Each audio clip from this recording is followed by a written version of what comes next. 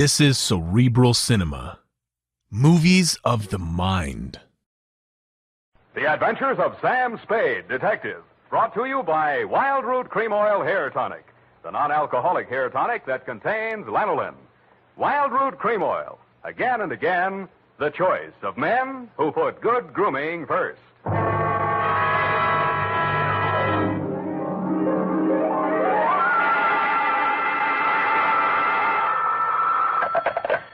Sam Spade Detective Agency. Are you still there? I believe that interpolation is hardly rhetorical, Mr. Spade. To what have you been up, if you'll pardon the expression? And has that girl regained her facilities? I wouldn't know, but her faculties are as good as ever, if you'll pardon the expression. Mr. Spade, sometimes I think you're a regular philanthropist. Don't you mean philanderer? How much money did you make out of that case? Well, I broke even anyway. That's what I mean. You're a philanthropist. Well, you know best, Bernadine. By the way, was that man really murdered with the buzzsaw, or was that just publicity? He really was, Bernadine. Why? There just happened to be one lying around. Oh, I don't mean that. Why was he killed? For the wheel of life. Oh, You're not going to ask what that is? some curio, no doubt. Listen, Bernadine, the wheel of life is, oh, well. I suppose I don't have to tell you to stay where you are. Just sit quietly with your book in your hand, and I'll be right down to dictate my report on the wheel of life caper.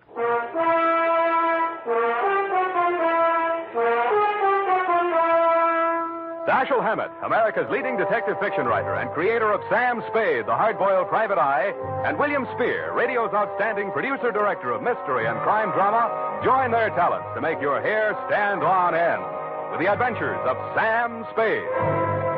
Presented by the makers of Wild Root Cream Oil for the hair. Come on, mister. Give the gals a break. Treat them to a look-see at a really handsome head of hair. Neat, well-groomed hair, the way yours is going to look when you spruce up with Wild Root Cream Oil Hair Tonic. Famous Wild Root Cream Oil grooms your hair neatly and naturally, relieves annoying dryness, removes loose, ugly dandruff. So, how about it, men? Why hold off any longer when now's the time to get Wild Root Cream Oil Hair Tonic? Again and again, the choice of men who put good grooming first. And now, with Howard Duff starring as Spade, Wild Root brings to the air the greatest private detective of them all in the adventures of Sam Spade.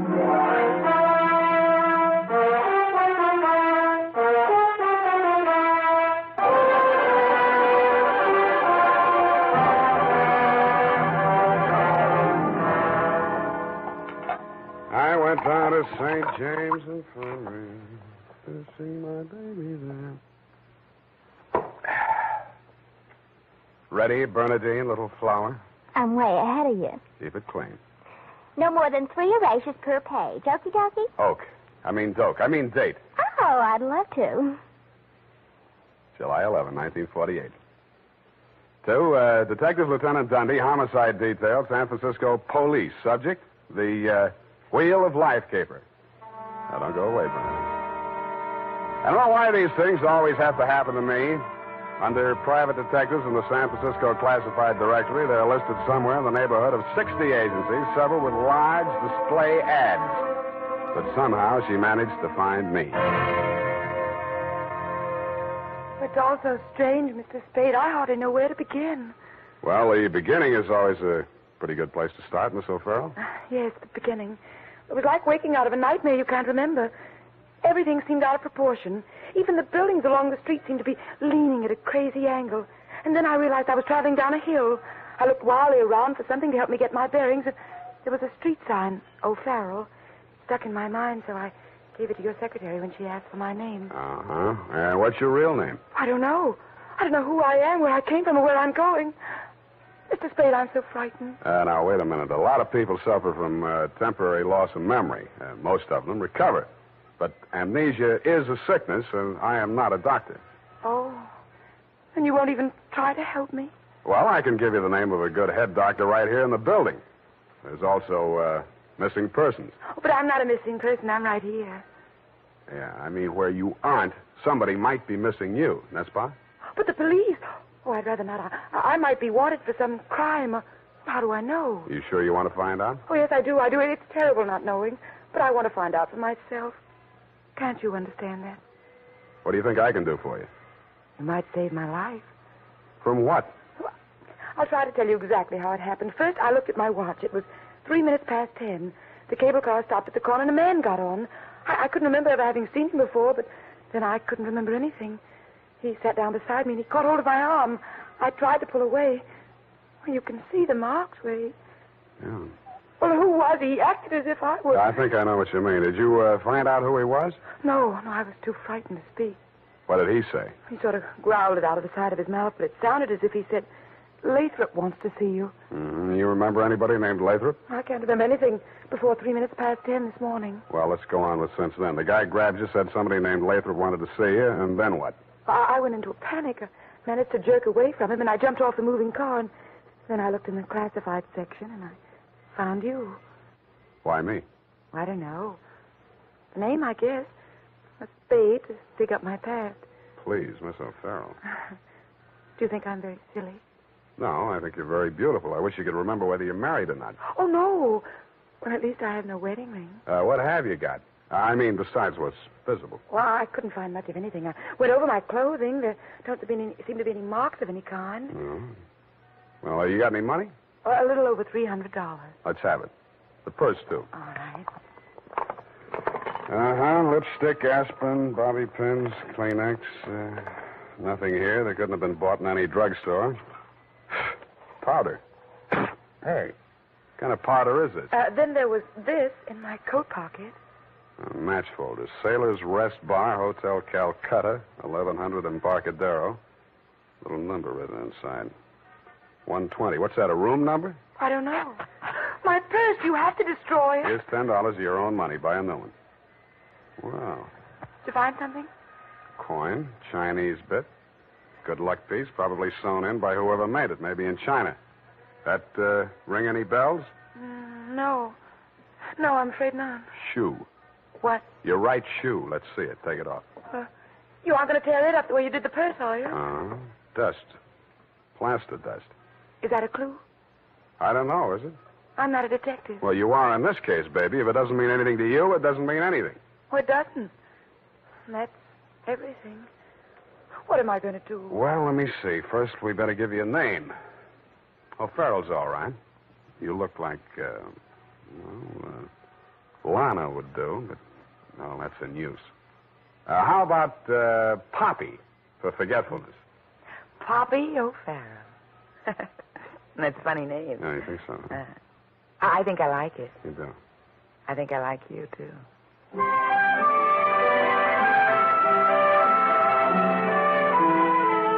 I liked her, too.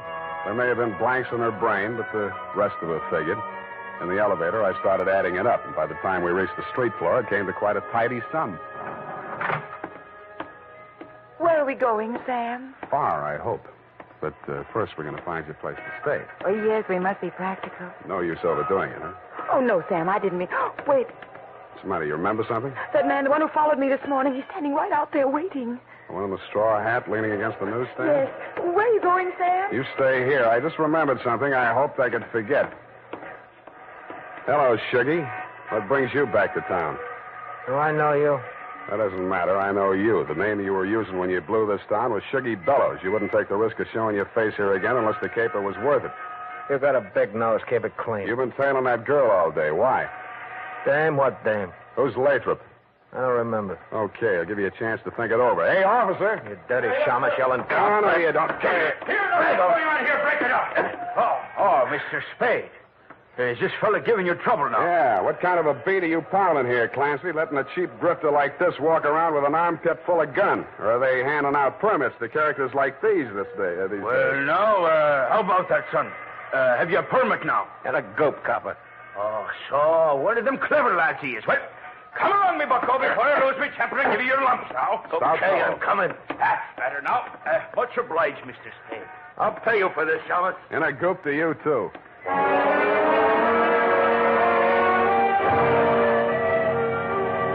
I was sure he would, but I was also sure that I wouldn't have to worry about him for the rest of the night. I checked Poppy O'Farrell in at the Belvedere, locked her in her room, and told Tiny Stover, the house dick, to keep an eye on her. When I left him, he was, and he seemed to be enjoying his work. Then I headed for the Embarcadero.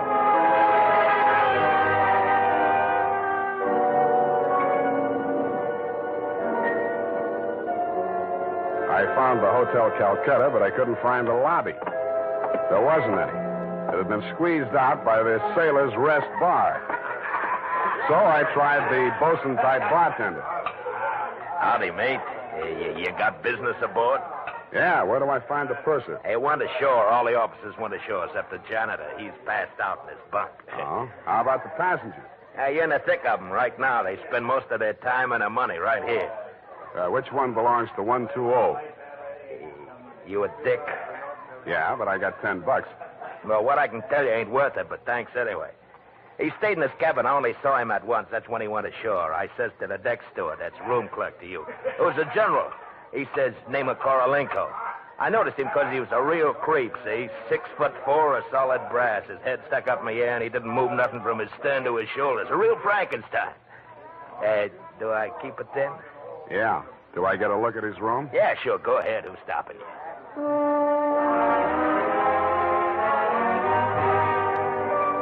So I went. Nobody stopped me until I opened the door to 120. Then I stopped myself. It was an inside room with one small window and an air shaft, but it looked as if a flurry of snow had blown in. The floor and the rest of the flat surfaces were sprinkled with a fine, dirty white powder. It wasn't snow, it was dust, plaster dust, like the stuff I'd found in Poppy's handbag and on her shoes. I shook the place down, not expecting to find anything. I didn't until I opened the wardrobe.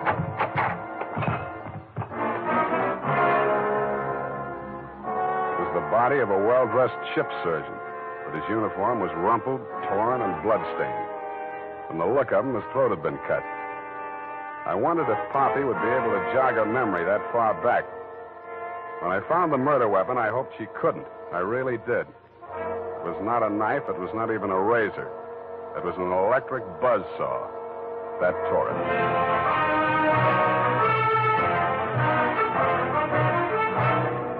The makers of Wild Root Cream Oil are presenting the weekly Sunday adventure of Dashiell Hammett's famous private detective, Sam Spade.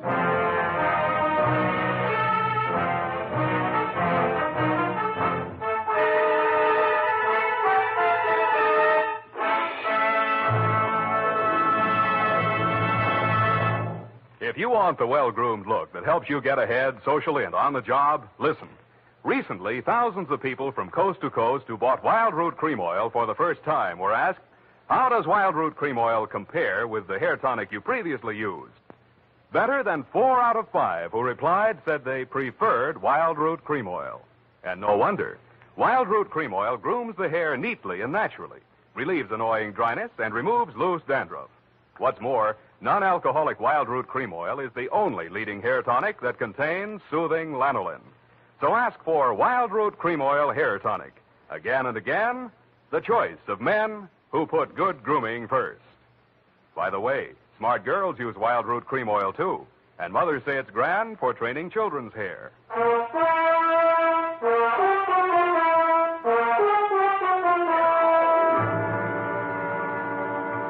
And now, back to the Wheel of Life caper. Tonight's adventure with Sam Spade.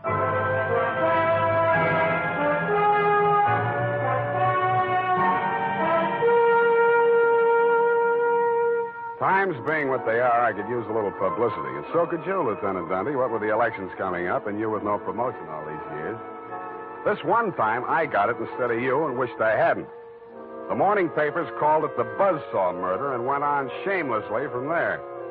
Horror killing related by Private Eye. Stan Slade, ex-Pinkerton man, mum on mystery woman. Elderly sleuth, dodges photographers, denies hotel visit, was in bed with Apple and good book, says Peeper. There wasn't a word of truth in it, mainly because nobody could get at the facts. I wasted most of the day down at headquarters trying to find out what name Shuggy Bellows had been booked under. Then I dropped in at the Belvedere. Poppy had checked out. I decided to go back to my office and drink poison. I hardly got the desk drawer open when a sobering influence walked in. It was a Mr. 6'4" of solid brass. The Frankenstein who had been described to me by the bartender as the occupant of room 120. Excuse me. I am Koralenko. Please, I shall sit down. I am so heavy. Make yourself at home. Oh. Mr. Spade. Slade. Excuse me. I am so heavy. I am Koralenko. So you told me. I am really Spade myself. So, why are she hiding from me? Who? That girl, Miss Paget. Her, I am paying 1 month in advance, $300 American. Me, she have dessert. I am not rich, only moderately wealthy. But you understand, it's not question for money alone. That ship's doctor, he was most kind to me. He cared to me even after I arrived. Now he are dead for his pains, his dirty trick. Yeah, I know how you feel. Now, if you'll take it a little easy, I think we'll get farther. You say this girl's name is Paget, and she traveled with you. From Macau, where she is the Florence Nightingale for Portuguese hospitals, forcing me to employ her, all others being Chinese nuns. That figures. You sick? No, only I am so heavy. They are breaking my back in traffic accident, a rickshaw collusion. You're wearing a plaster cast? Yes, like a turtle, I am closed with my neck sticking out. Look, see? Now it is better as before. The ship's doctor trimmed the rough edges with buzz saw. Buzz, buzz, buzz, I can walk. But it's like suit from armor, for which I alive. Look.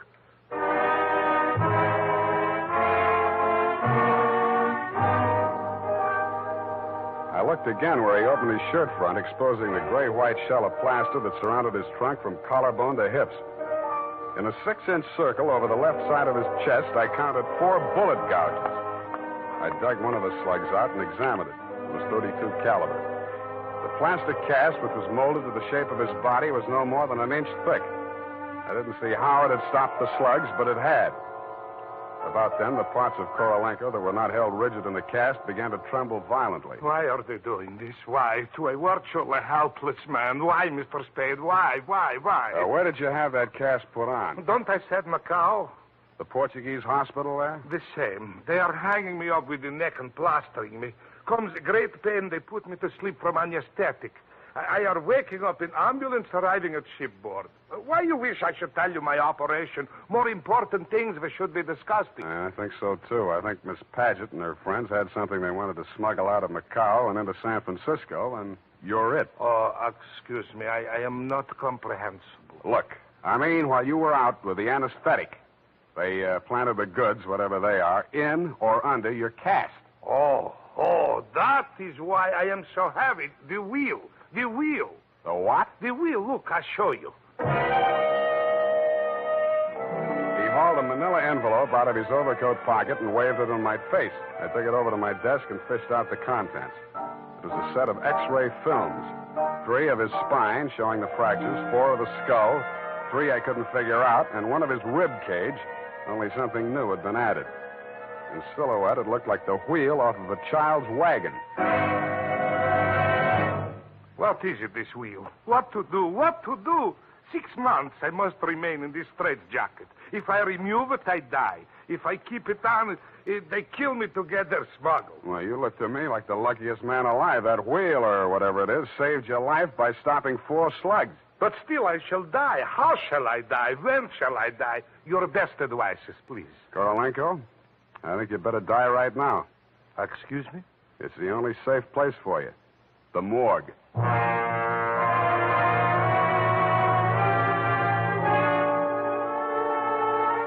I called my friend Maxie the morgue man, gave him pitch number 137596. He agreed to play along. An hour later, I stood on the curb, head bowed, hat in hand, as the morgue wagon drove away into the gathering mist. Straight facing away, What do you want, Shuggy? I want to blast this gun straight through you, and I will if you give me any excuse at all. You sound like you mean that, Shuggy. You're getting smart, Shamus. I get going. Where to? Mr. Lathrop wants to see you.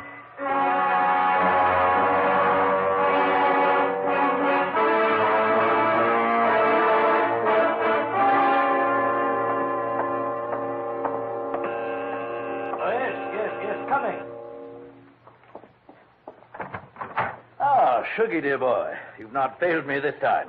This will be the fabled Mr. Spade, eh? Come in. Ah, sit down, Mr. Spade. We'll talk. Tell your Gunsel to get that pistol out of my ribs. Oh, yes, indeed, Sugar. You mustn't overdo it. And get him out of here. I'm tired and nervous, and my price goes up $1,000 every minute he's in this room. When I get to 10,000, I kill him. Then the price jumps to 100 to take care of me on a murder rap. I should ought to plug you downstairs. Come, Sugar, don't be ungracious. You wait in the other room now. Okay, it's your party. I'll get mine later. Oh, dear. His bite's much worse than his bark, Mr. Spade. Don't start boring me so early in the evening. I came here to talk about the wheel. Oh, so you know about the wheel. I do better than that. I've got it. That may well be, but do you know what to do with it? I got two possibilities. I can turn it over to the cops and you with it, or I can sit on it until it hatches. A quaint conceit, sir. Round and round the little wheel goes, and where it shall stop, nobody knows. That's where you're wrong. It stops right here. So you better start placing your bets. Just what do you mean by that, sir? There's part of it. What is it? It's one of the slugs you Gunsel threw at Koralenko. I got 3 more just like it that I dug out of him before he was carried to the morgue. Well, an advantage, I'll admit, but hardly worth your while to take advantage of. Don't be too sure of that. Just how much do you know about the wheel? So far, it's been worth 2 human lives to you at the risk of your own. That tells me all I need to know. Oh, no, not quite. Men have been killed in holdups for a few paltry sovereigns, but the wheel is a horse of another color. Let's not change wheel horses in midstream, Mr. Lathrop. Yes. You must understand that the wheel has no absolute definitive value. Monetarily speaking, the British Museum might pay close on to £5,000, hot as it is, for the privilege of returning it. Occidentals aren't the puka sahibs that they once were in the Orient. The theft of the wheel, if countenanced by the Western powers, would have most grave consequences. Most grave. Are you attending, sir? Wake me up when you get to the point. The point, sir, is this. That little wheel of gold, is the wheel of life, which the Buddha himself is said to have received into his hands from paradise. Now, given such a relic, a few old Buddhist monks can set up a shrine which, even in the most miserable surroundings, can attract enough pilgrims to outgross Radio City, Madison Square Garden, and Miami Beach in season. To say nothing of Hialeah. Yes, quite. In short, we propose to act as booking agents for the wheel on a royalty basis with a percentage of the house. Mm-hmm. Why did you bring it to San Francisco? But, good gad, sir. Were we to bargain in the Orient, we should be hacked to pieces in our beds. I'll settle for a lump sum and let you do the bargaining. And your price, sir? We can talk money later. First, I got to give the cops somebody for the doctor's murder and for Koralenko. Well, that ought not to be too difficult.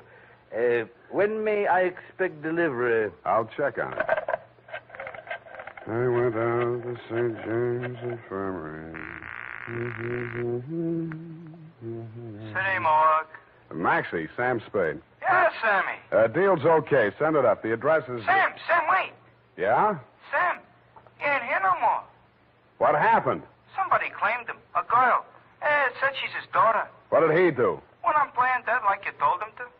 Maxie, where did she send him? Avalon Mortuary, corner of Lynch and Haight. Okay, by the way... Yeah, Sammy? Maxie, put some clean sheets in that morgue wagon, size 16. I may be your next passenger.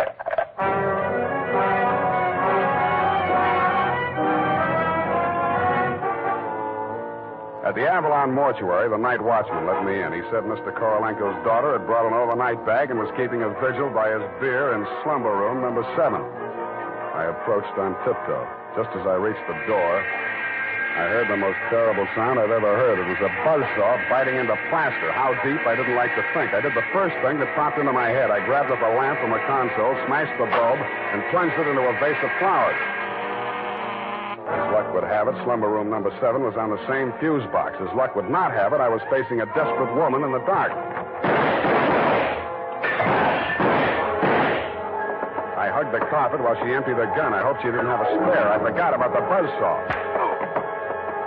The room lighted up momentarily from the lights inside my head, and I staggered back against the wall. I waited for her to get her bearings again. There was no hope of me getting mine. Then I heard a big, hollow thud. The whole room shook, and the lights went on. Poppy O'Farrell and/or Paget lay on the floor under the stony weight of Koralenko plus 60 pounds of plaster. Get up! Get up! You're crushing me! I can't. I am so heavy.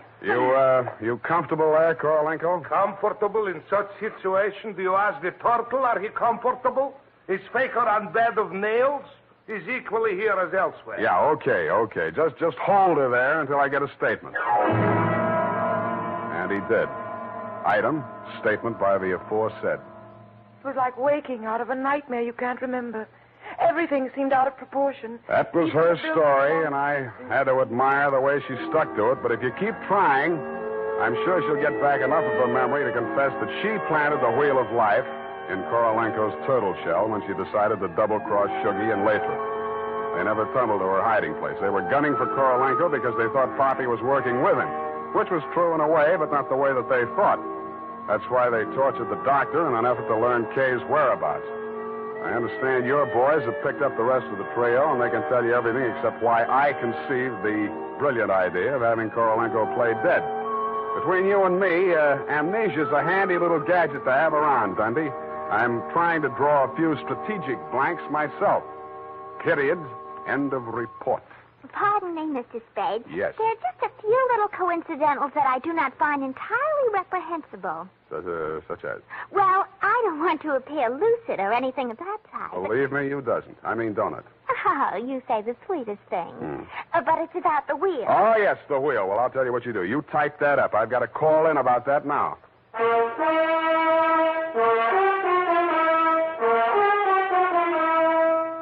Tonight, when you're making out your must-do list for tomorrow, why not include a reminder to get Wild Root Cream Oil for the hair? Honestly, man, you'll be delighted with the neat, natural way Wild Root Cream Oil grooms your hair. The way it relieves that annoying dryness and removes loose, ugly dandruff. Just try it and see if I'm not giving you a good steer. Make a note right now to call at your drug or toilet goods counter for Wild Root Cream Oil.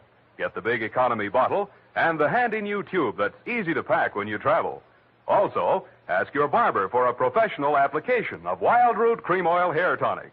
Again and again, the choice of men who put good grooming first. Did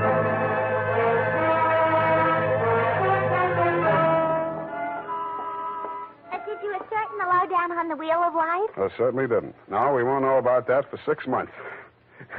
Because definitely, that plaster cast has to stay on him. Doctor's orders, you know. Oh, but I won't be here 6 months from now. You can say that again. But I won't be here 6 months from now. Stop repeating yourself. But you just said you can say that again. Yeah, Just as distinctly as if I was sitting here. That's what I like about you, Bernadine. A woman of distinction. That's what you are. Well, if you want to take me dancing, why don't you just say so? Bernadine. It's leap year, and I always say discrimination is the better part of value. You are absolutely corrupt. Well, I'm glad I'm right about something. Good night, Mr. Spade. Good night, and I'll say that it kills me, sweetheart.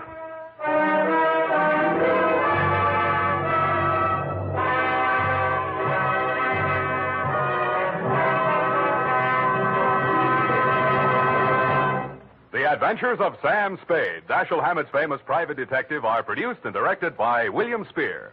Sam Spade is played by Howard Duff.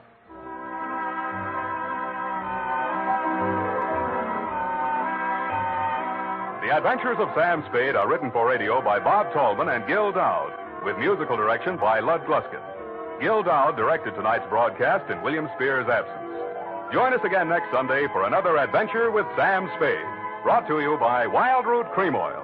Again and again, the choice of men who put good grooming first. Cerebral Cinema hopes you have enjoyed this movie of the mind.